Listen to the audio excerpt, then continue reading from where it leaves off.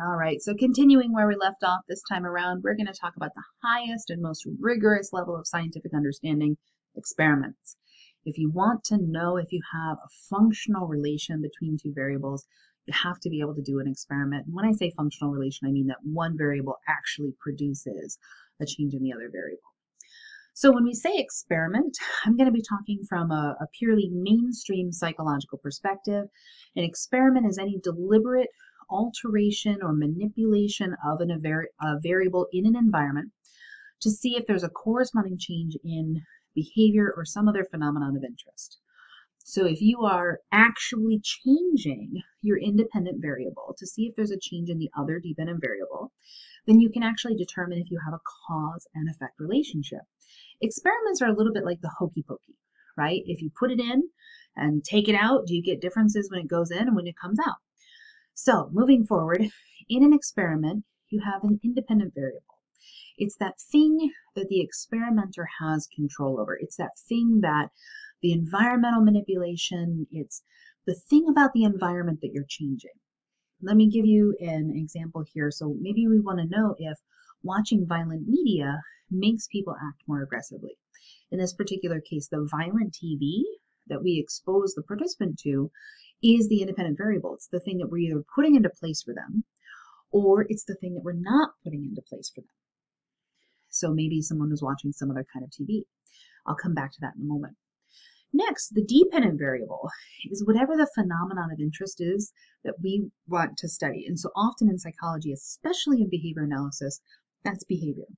It's the thing that you're evaluating for a change as a function of that independent variable either being present or not being present. Now, there's a couple of different kinds of experiments. I'm going to go through just a couple of different variations here. Remember, we're talking about an experiment where we're evaluating aggressive play. So maybe I'm going to expose different clients to some violent television and then see whether or not they behave differently.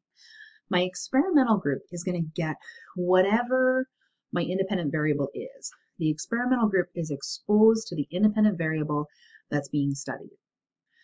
You can actually have a control group that's going to receive a few different things. To begin with, a control group might be people who do not experience the independent variable. So maybe they get nothing rather than watching TV. Maybe they watch or they read a book, so no TV at all. They might receive a placebo, which, for instance, if I'm saying that the violent TV is my experimental variable or my independent variable, then maybe I want to expose them to some TV, but TV that I know is not violent. So maybe we're going to let them watch Dora the Explorer. You can also have a control group who gets exposed to whatever the treatment, the best practice treatment of the time is. But essentially what we do is, after the experiment, we compare the experimental group to the control group. And we look to see if there's any difference between the group. If there's a difference between the group, we know that the only thing that was different between them, fingers crossed, if you had very good experimental design, the only thing that was different between them was the experimental variable. So we compare the experimental group to the control group, and any difference between those groups is presumed to be a function of the independent variable. So this is how a lot of mainstream psychological studies are conducted.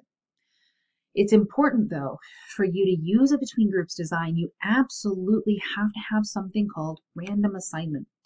And random assignment means that everyone in your participant pool had an equal chance of being in either the experimental group or the control group. So to give you an example, if I in this class said, who wants to come participate in a study with me? And then about half of the class said, I want to participate in a study. And then I run the experiment. The people who didn't volunteer are in the control group. The people who volunteered are in the experimental group. When I get to the end of the study, I can't really compare the experimental group to the control group because not everybody in there had an equal probability of being in either group. It's possible that the differences that I see between those groups are due to the independent variable, but it's also possible that the difference is due to something else, a confounding variable. Something like the folks who volunteered to participate may have wanted to make me happy, which means maybe they worked harder. Or maybe there was some incentive for them to participate, like they really needed extra credit, and that's why they participated. So you have to have that random assignment to, as much as possible, rule out confounding variables that could account for why there's a difference between those groups. If you don't have random assignment, you cannot compare those two groups to one another. And this is probably the most important part about the between groups experimental design, is making sure you have that random assignment.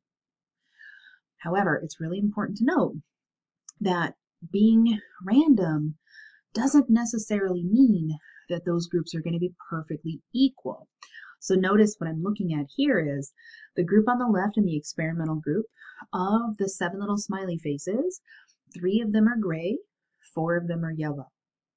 In my control group here that I'm showing you on the right, 4 of them are yellow, 3 of them are gray. So that's kind of perfect back and forth. But in this particular, I'm showing you on screen a different set of groups. In the left group, the experimental group, 6 of the smiley faces are yellow and 1 is gray. And on the right, I'm showing you the control group. And in that group, 6 of them are gray and 1 of them is yellow. Does this mean that there was no random assignment? No. And it's important to note that random doesn't necessarily mean equal.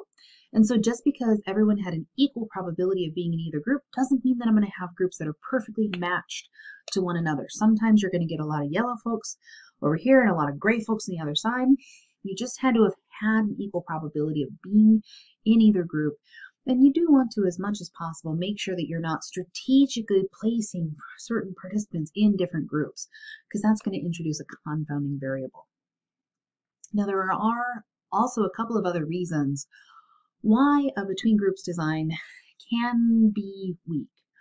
So first, we have this idea of the placebo effect, and that's a pretty well-known phenomenon. A lot of people know this already, but it's this idea that your expectations that the participants have in the study can influence their behavior.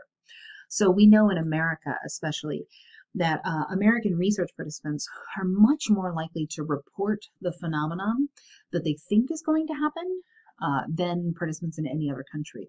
The placebo effect essentially means that your behavior changes even though you weren't actually exposed to an independent variable. The other problem that we can have in a between groups design is this idea of an observer bias, which means that when you tell a researcher to look for a particular thing, they may be more likely to see that, and they could unintentionally influence the results of the study. So it could be that their observations themselves were also biased. There are a couple of ways to get around this. So in a single blind study, for instance, we wouldn't tell participants which group that they were in. The researcher would know, but the participants themselves would not know if they were receiving the active treatment or a control treatment. In a double-blind study, which is like the gold standard, a randomized clinical double-blind study is the highest level, the most rigorous, the most amazing, because not only does the participant not know which experimental group they're in, but the researchers, the observers, they also don't know. So that controls for both placebo effect and observer bias. So these are just the basics of understanding very traditional mainstream psychological experiments. When we come back next time, we're going to be talking about behavior analysis specific types of studies, the single subject or time series research design. I'll see you guys next time.